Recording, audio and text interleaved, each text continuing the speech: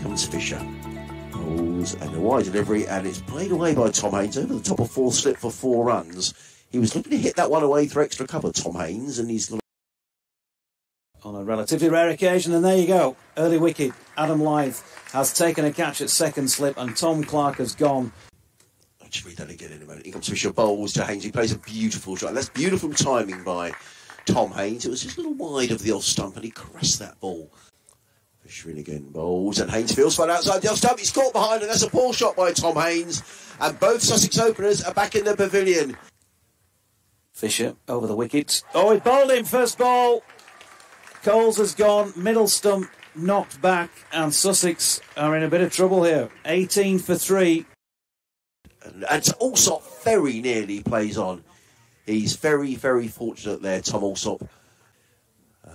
As in comes Tiketi bowls, and Alsop runs this one down to third man. He's going to pick up a boundary. It's a relatively short third man boundary. Just nudges that wide of fourth slip.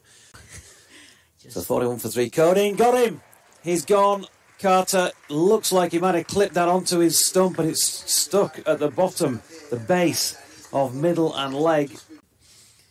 Ibrahim waits. Oh, nicely played as well. Over pitching Steketee. You may have got a bit of a hand on this, and the Sawdust also tries to do a bit of fielding for Yorkshire.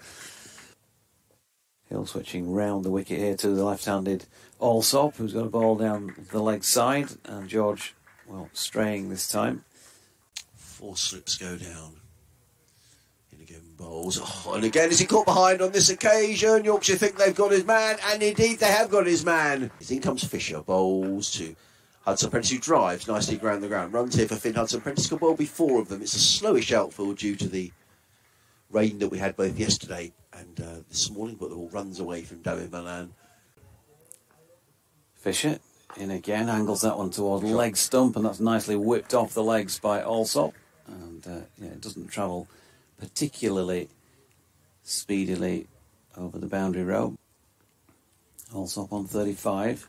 He's gone. What a great catch. That's a brilliant catch at third slip.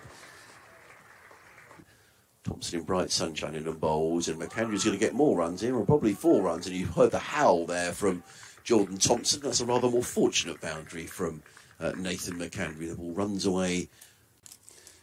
So Fisher knows he can get his man, but not with this delivery, which is short and pulled through mid-wicket. Really is bobbling along and very slow getting towards the boundary, but he's just going to beat Ben Code. Fisher in again, this time straying down the leg side, and has been clipped away. Just breaking off for a minute, it's clubbed away by Nathan McAndrew down towards third man for 4 runs. So in comes Moriarty. Runs this forward, plays to mid-wicket, and there is no run, and that is the end of the day's play. Made over from Dan Moriarty to finish off. Sussex 120 for 6.